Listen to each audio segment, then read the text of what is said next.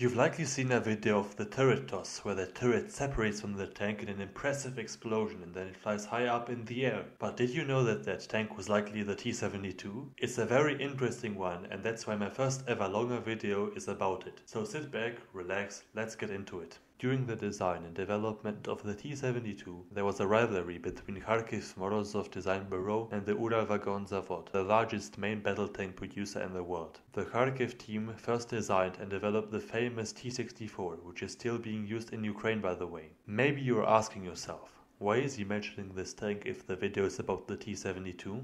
Well, back in the Soviet Union, the T-64 was very advanced, but it also had problems like the engine, which was unreliable and difficult to repair. Because of this, they started using the so-called mobilization model engine, aka the V-45, in the tank. But this turned out to stress the hull a lot, which is why Uralvagon-Zavod used the stronger hull of the earlier built prototype Object 167. After lots of improvements of this new tank, like an autoloader, which I will get into later, and a whole lot of testing, they called it T-72 and accepted it into service in 1973. But after that, in 1973 and 74, the Uralvagon-Zavod factory had a tough time producing the new tank because of the change of production. Only after big investments it was able to produce many T-72s in various versions until 1992. The hull is used for lots and lots of other vehicles, like this scary looking BMPT Terminator. I have to admit that on a battlefield this would scare the crap out of me. Not only can it fire these two main autocannons, but it also has got grenade launchers and guided anti-tank missiles. The T-72 chassis is also used in the TOS-1. This vehicle has 24 unguided missiles with a range of up to 10 kilometers, and it comes with a sidekick, the TZMT.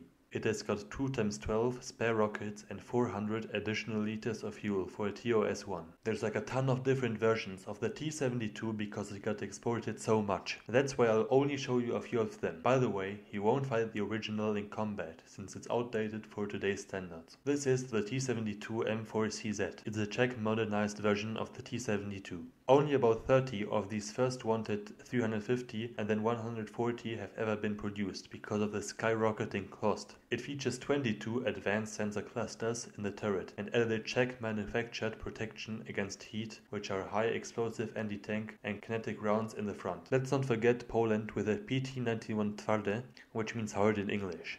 It has even got a new engine and new communication and fire control systems. 92 were even newly built and other 140 were upgraded from T-72As and T-72 M1s. Remember that these were only very few of the tons of versions produced. It would be impossible to explain them all here. Of course, this tank wasn't only built for show, so there are also many conflicts where it was used, and I'm gonna go quickly through the most important ones.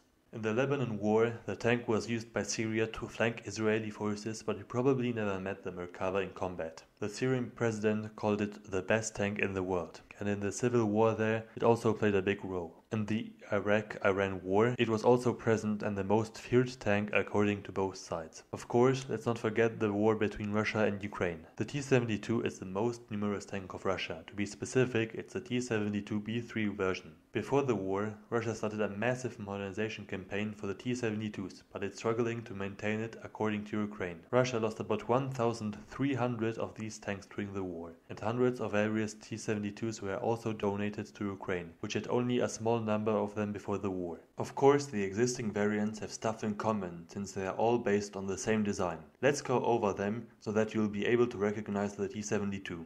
Most importantly, let's start off with the autoloader, which is placed right under the turret. Maybe you already know where I'm going. It's the reason for the turret tosses. One hit there, and all the shells detonate, practically separating the turret from the rest of the tank. The vehicle is also very small and light compared to Western tanks.